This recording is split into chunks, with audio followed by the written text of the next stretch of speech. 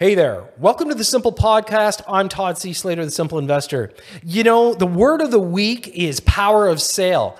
You know, one of the things that so many people are not understanding is what a power sale truly means. Now, when I was a realtor, one of the things that I actually did was a lot of power sales for the major lending institutions. Now, back in the 90s and the early 2000s, this was kind of a common thing. A lot of people would turn around and you know what? Sometimes they got in too deep, they lose their jobs, they would turn around, had bad tenants, and their property would go power of sale.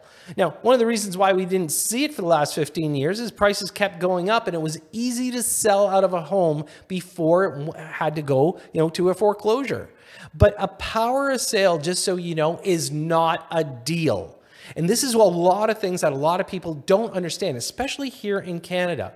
We're not allowed to sell a property for what is outstanding on the loan. So we need that to be clear, okay? So if somebody calls up an agent and says, what is the outstanding amount on the loan? That's irrelevant. It's illegal, actually, for the lender to sell unless they sell at market value. So what's going to happen to these power sales that come into the market?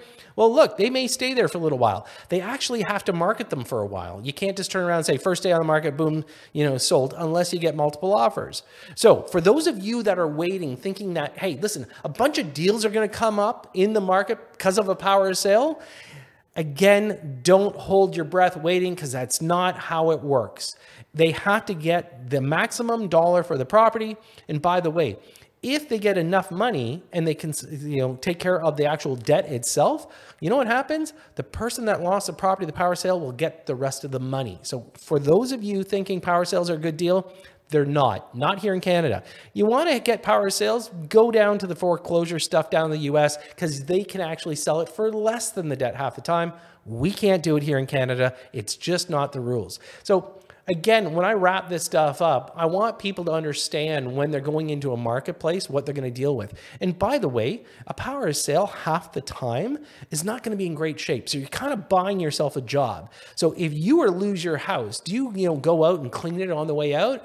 I've seen power sales in my career where they would take the toilet, the furnace, heck, they even took the screens off the houses. They were so pissed off. So if that's the case, are they truly a good deal? Probably not. So as we see a couple of these pop into the market, which we have, and again, it's more a natural market to see a couple of power sales come in, don't think it's a great deal. If you're looking for creating something for your future, your family, you know what?